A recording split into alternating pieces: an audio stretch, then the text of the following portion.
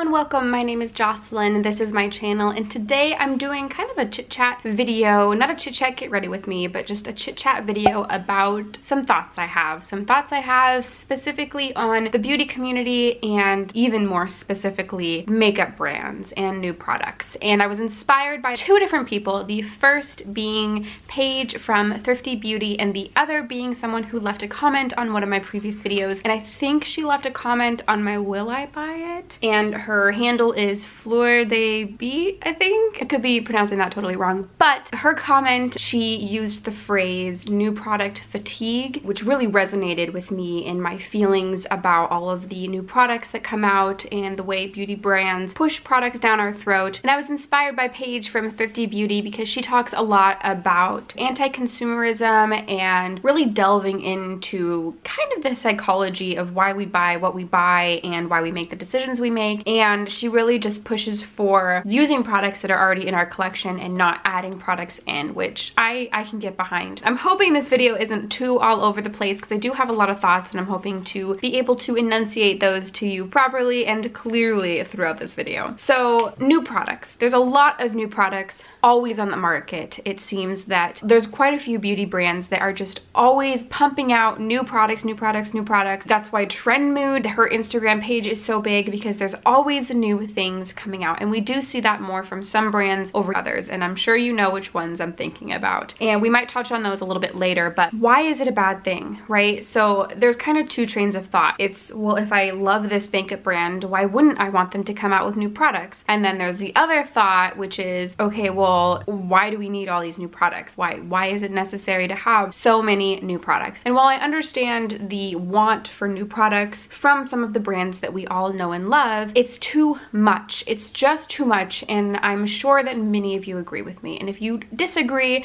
I hope that you will stay throughout the course of this video, so maybe you can get my thoughts a little bit more, and if you disagree, let me know down below. One of the reasons why this can be problematic is because of PR. So a lot of the big beauty influencers get PR sent to them, which is great, and that's exciting, and I love that. It's nice to be able to hear somebody's thoughts before a product is released, right? So they get products sent to them earlier where they get to review and then tell us what they think. The problem is that these beauty influencers are getting so many new products that they can't put the time, effort, and energy into actually reviewing the products. They might do a review slash first impression of a product, but that's not a true review. It's a first impression, and that's not gonna tell me what I need to know as a consumer about the actual product. While there are some people out there, some beauty influencers out there who do a really, really good job, a lot of the people with bigger platforms are not. It's not entirely their fault. They get sent so many new things because there are so many new things out there that they're not able to really sit down and use these things and really get a really good idea of whether they work for them and whether they don't. Which,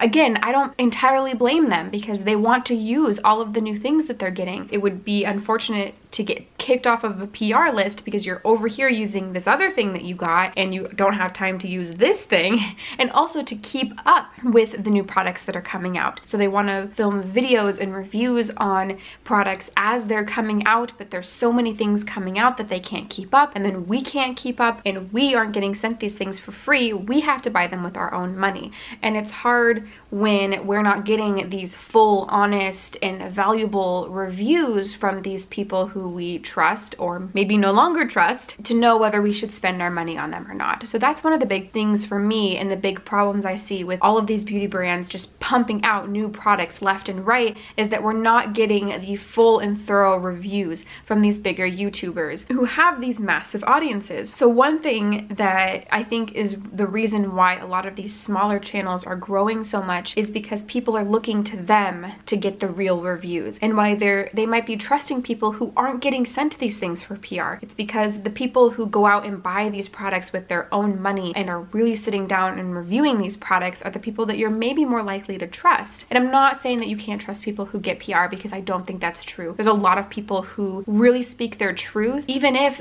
it could get them kicked off of a PR list, which I really value the opinions of people like that. I know Liv Loves Her Makeup and Samantha March are like that. They really just give their complete and full honest opinions, which I think is extremely valuable and lacking a bit in the beauty industry right now, particularly YouTube, the YouTube industry. So my other kind of concern with the amount of products that are coming out is it seems as though, how do I put this? Brands are pumping out new products without maybe investing their full undivided attention to developing these products to the best of their ability. So one really good example of this is the Tarte Shape Tape foundation. This foundation could have been amazing. This launch could have been so remarkable and amazing, and it almost was until, of course, we saw the shade selection. And it was just because they were in such a hurry to push this foundation out much sooner than it needed to be. We would have waited. We all would have waited, and it would have had a much more successful launch than it had if they would have really just sat and developed the product, developed the shades,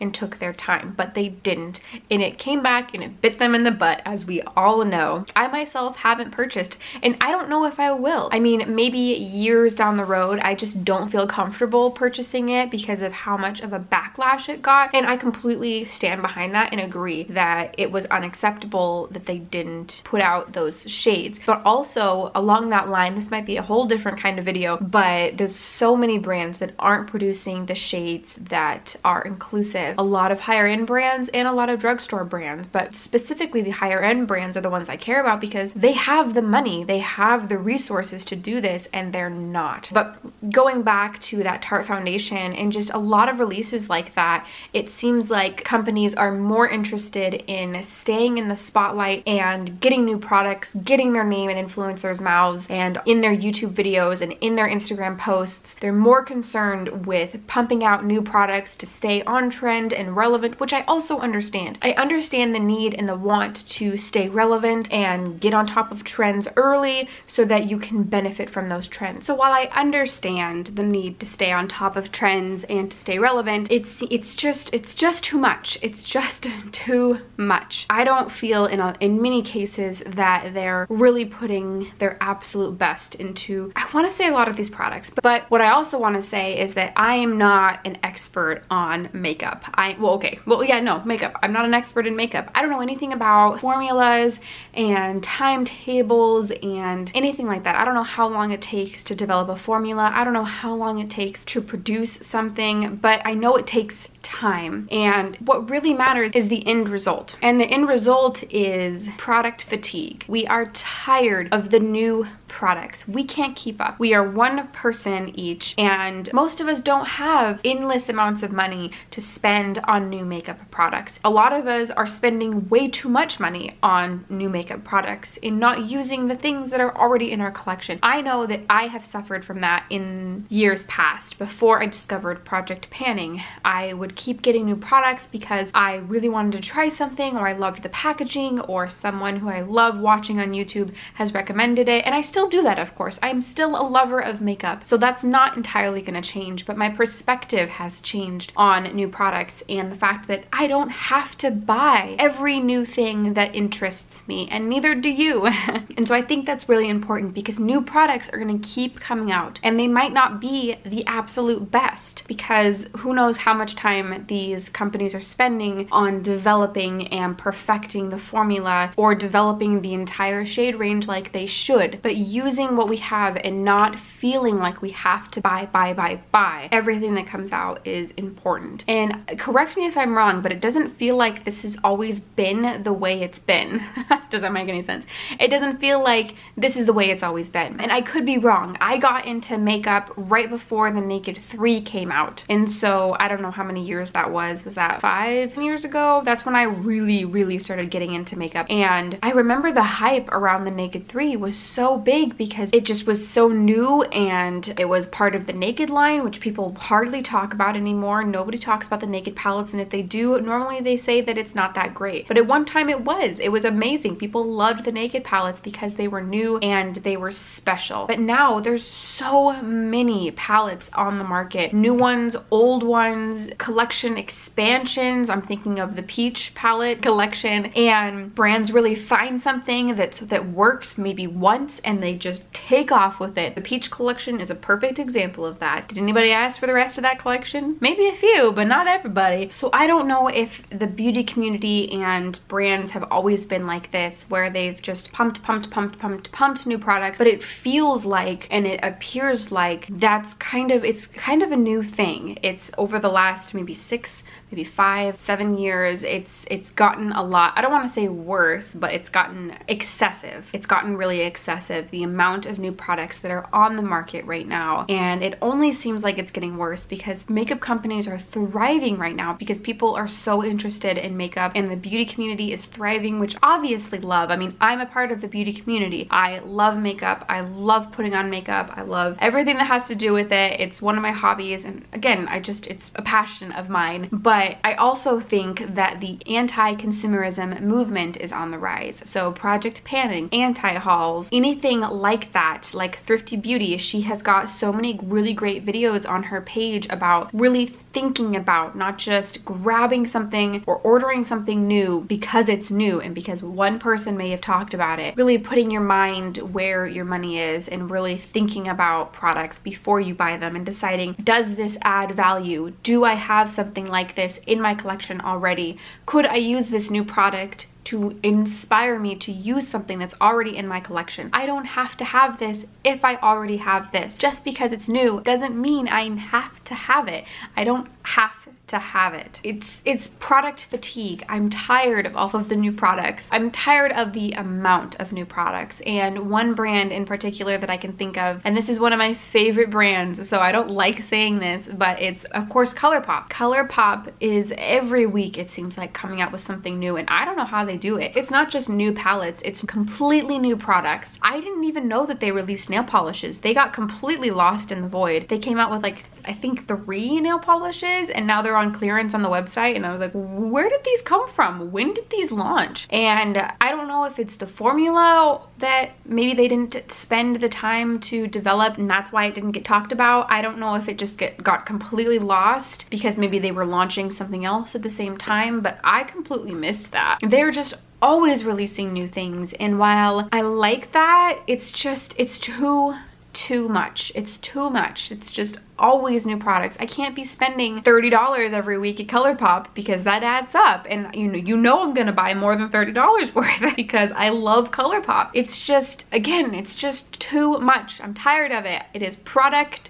fatigue. I am fatigued over here, and I'm sure that a lot of you are too. A lot of people who are in this community, in this subsection of the beauty community, who like project panning, who like declutter videos, who like anti-hauls. It's those people that are saying, yes, please tell me that I don't have to have this. Please remind me why I don't need this. We have so many people shoving products down our throats that to be able to have someone kind of lift us above the waves and say, nope, you're fine, you don't need that, and here is why. So I think that the anti-consumerism, the anti-haul people, I think that is on the rise right now, which I love. I appreciate the people who can appreciate new products, but also the people at the same time who can tell us, you don't need all of this other stuff, or this is my true and honest and full opinion on this thing because I spent the time to review it, and here is everything I know about it, everything I can tell you about it. I did solid research on this product. And then the people who also do the anti-hauls, which say this is all the reasons why I'm not buying it and maybe you don't need to buy it either. And the people who are project panning saying, hey, this is all the stuff I got in my collection, let me use it up. I don't think that the beauty brands are slowing down anytime soon, so it's kind of up to us to say, whoa,